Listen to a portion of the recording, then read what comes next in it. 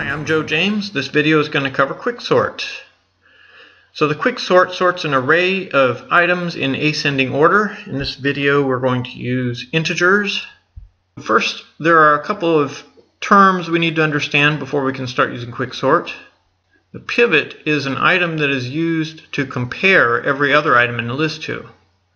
So we'll compare every item to 22 in this case. We'll move all items that are smaller than the pivot to the left of the pivot, and all items that are larger than the pivot to the right of the pivot. As you can see here, all items to the left are less than the pivot, all items to the right are larger than the pivot. Another term is partition. So the left side of the pivot, we have a left partition. On the right side of the pivot, we have a right partition. The pivot essentially partitions the array into two subarrays. Now let's sort the items. For this video, we will always choose the rightmost item as the pivot. In this case, 13 will be our pivot, and I've highlighted that in blue. We're going to sort the items 0 to 7. Again, every comparison will be made only to the pivot. So we're going to use pointers from the left end and the right end of the list. Our first comparison will be 17 to 13. Is 17 larger than the pivot? Yes, it is. Now we're going to jump over to the 3. Is 3 less than the pivot? Yes, it is. So since 17 is larger than the pivot and 3 is less than the pivot, we know that we can swap the 3 with the 17. Now we'll move both pointers in towards the center. We're going to start with 41. Is 41 larger than the pivot? Yes, it is. Is 29 less than the pivot? No. So move that pointer to the left. We're going to look for an item that is smaller than the pivot. Is 6 less than the pivot? Yes. So we can swap 41 and 6. You can see we're moving the smaller items to the left and the larger items to the right. We'll move both pointers towards the center. Is 5 greater than the pivot? No, it is not. Is 22 greater than the pivot? Yes, it is. Now from the right arrow, we're looking for an item that is less than the pivot. Is 54 less than the pivot? No. Oh, look. The two arrows have met in the middle. Now at this point, we're done sorting using 13 as our pivot. So we're going to swap the 13 into place where the 22 is, where the two indexes met. So now we know that all the items to the left of 13 are smaller than 13, all the items to the right of 13 are larger than 13, and the 13 is in its correct position, position number 3. Now we have a left partition and a right partition, and we're going to call QuickSort on each of those two partitions in turn. We'll start with the left partition. We have 3 items there, 0, 1, and 2. We're going to select the rightmost item as our pivot, which is 5. We use 2 pointers. We're going to compare 3 to 5. Is 3 greater than the pivot? No, it is not. And the 2 pointers have already met in the middle.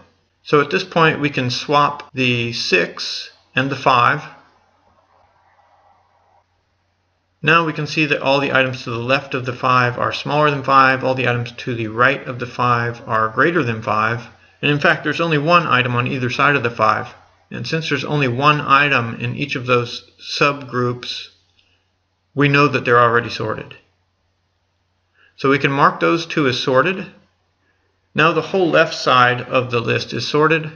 We have 5 items on the right still to sort. So we're going to choose a pivot, the rightmost item, 22. We have 4 items to compare against. We'll start with 2 pointers, 1 at each end. So is 54 greater than the pivot? Yes, it is. Is 17 less than the pivot? Yes, it is.